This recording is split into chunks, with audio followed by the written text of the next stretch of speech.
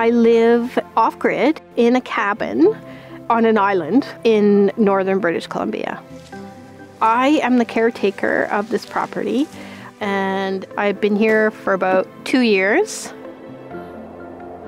The isolation is something I really enjoy, and I love the solitude. It's so peaceful, so calm, so quiet. I am the only person living on this island full-time. The owners are here probably, I would say, about 1 to 2 months during the summer. But in the wintertime, for months at a time, I'm the only person on this entire island.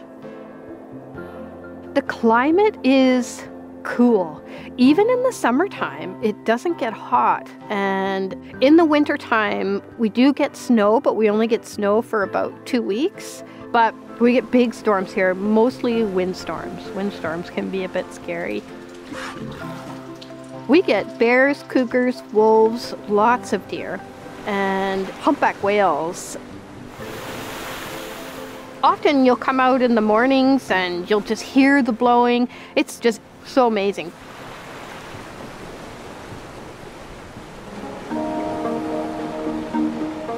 I'd been living on my sailboat for about 10 years, but my dog was getting a bit elderly and it was time to get off the boat. So I put an ad on Facebook and a lot of different things happened, and I ended up becoming the caretaker of this property. So I check the docks every day, I check the property every day. I just make sure that everything's running smoothly. In the summertime, it's really a lot more work, physical labor. All the heat comes from wood, so all the buildings have wood stoves. So part of my job is to split, haul, and stack every single piece of wood that's burned on this property, and mowing the lawn and taking care of the greenhouse and stuff like that. That's my big job in the summer, and that takes up a lot of time in the summer. I make sure the batteries are charged. I light the fires in the wintertime. I make sure that the power stays on in the house. You know, the freezers keep going. So just basically, I just look after everything that has to do with the property. But I also am a freelance web designer, so I have a lot of clients. Most of my clients are in the United States, so I work fully remote. So I'll spend about 3 hours in the mornings working on the property, and then in the afternoons I'll hunker down in my cabin and work on any client projects that I have. I have satellite internet here, and you can get somewhat of a good cell service on this dock and from the house, the big house itself. But I don't even remember the last time I made a cell phone call.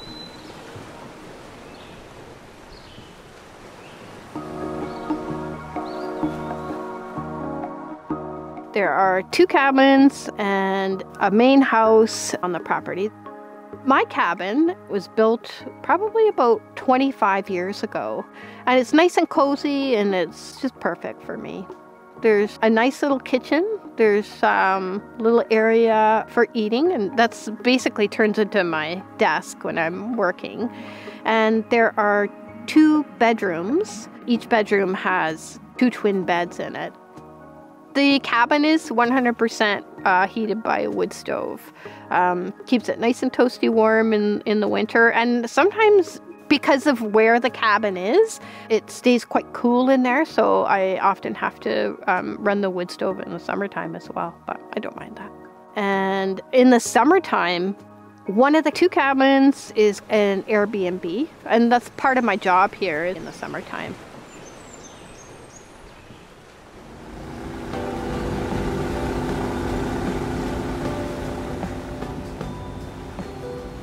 In the summertime, I do have a boat that the owners put into the water, so I use that to get to town. I will go there for doctor's appointments and for grocery runs, but if I can avoid going, I will avoid going. I'd rather not go. I'd rather just hang out here. In the wintertime, the caretakers on the property next to us, totally different island, they have a covered boat, which is nice and warm. So in the wintertime, we'll go once a month for a supply run. We do have a greenhouse on the property. I am definitely no green thumb at all, but I've learned a lot already, which is good. The biggest challenge here is the greenhouse is quite small, and anytime you plant anything outside, the deer eat it. All of the animals get to the islands via the currents. The currents around these islands are massive. They're super fast, super strong, and literally a bear just has to hop into the current and get off at the next island. So in the summertime, I definitely have to be very bear aware. I can't even tell you the number of times I've walked outside, gone around the side of my cabin and looked up, and there's a bear right there. So that's a bit of a challenge. I carry bear spray with me in the summertime, everywhere I go. Like I leave that cabin, I've got bear spray on me. In the wintertime, it's not so bad, but last winter after a snowfall, I came out of the cabin and to go turn on the generator. And when I came out, there were cougar prints on the road and it had stopped right by the door. So I think me turning on the generator scared it away. But yeah, so cougars are a big concern in the winter time. If I get hurt or I have to go to the hospital, the first thing I would do is call my neighbors. They would pretty much drop everything and come and get me. They're just those kind of people. Like I've broken a couple of toes, the wood dropping on them, and the owners did, you know, have to take me to the hospital, but they were basically here the next day.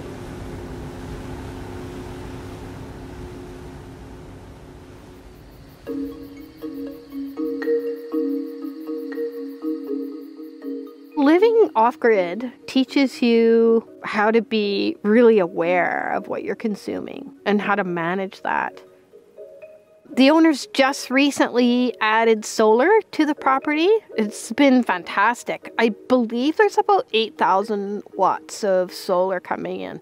In the summertime, we literally don't run the generators at all. So the solar panels, they power the property for the entire summer. There are 4 generators on the property. The generators are used mostly in the wintertime. And if we run them for 3 hours, it fully charges everything on the property, all the batteries on the property. And the generators run on diesel. There's a well on the property. When the generator runs, the well fills the water tank, and then the entire property is gravity fed from that water tank. All of the water lines are buried under the ground, but still, just to be safe, if it gets below a certain temperature, we just shut the water right off. So the water jug's on my deck. That's my water, just in case the water goes off. There is a septic field on the property. All the black water goes there. This island is a protected island. You are not allowed to cut down trees, but we often have a lot of windfalls. So those trees, they'll often be cut up for firewood, but the majority, probably 90% of the wood that we use here on the property, we get it from the ocean. So when the high tides come in, they loosen up all the logs from the shorelines and then they just float by. So I'll hop in the kayak and I'll kayak out and I'll hammer a staple into the log and tie it up and then I'll just kayak it back. And yeah, I'll drag it up to the shoreline. I just grab a chainsaw and cut it up into pieces. And then I haul it up to the wood splitter. I split it up and then I stack it up in the woodshed. Once the wood is split and stacked, we let it sit probably for a good 6-7 months before we even touch it. Yeah. Because sometimes they're so wet that when you split it, it's like water comes out of it.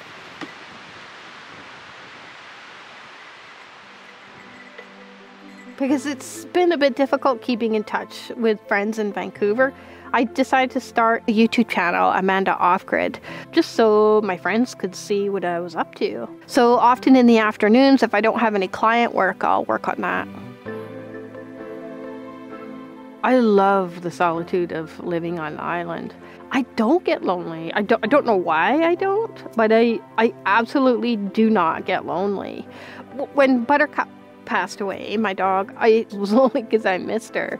But I lived downtown Vancouver since I was 21 years old, and I think I just maybe got burnt out.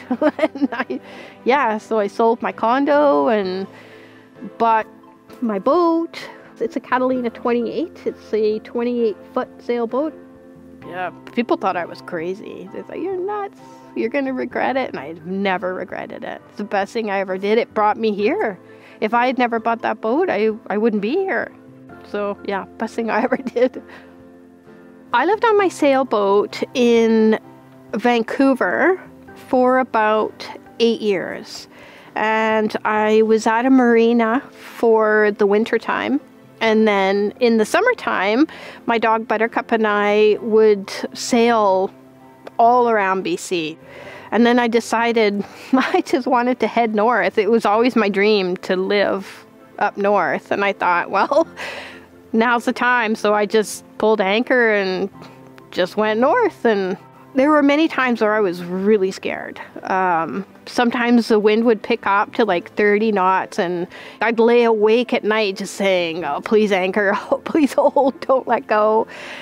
But I would say 90% of the time it's just so peaceful, and just the sense of freedom and peace and calm. I loved it. I loved it so much. But I'm in my second year now on this property, and my dog has passed away now, which is really sad. And so I'm kind of missing the boat, to be honest. I'm missing it a little bit. I think this summer I'm gonna try and get out of my sailboat and explore this area because it's so beautiful. I'm kind of a nomad, but I'm really enjoying being here. I definitely see myself here for the next couple of years at least. I mean, if the owners decide, "Okay, Amanda, your time is up," I'm like, "Okay, I'll just hop on my sailboat and go somewhere else." Yeah. But yeah, I love it here, and yeah, the owners are great, and I could definitely see myself here for another couple of years at least. It's definitely taught me that I don't need much to be happy. Living like this is the happiest I've ever been.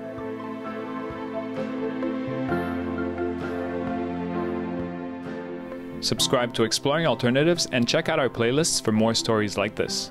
You can also follow Amanda on her YouTube channel at Amanda Off Grid. Thanks for watching.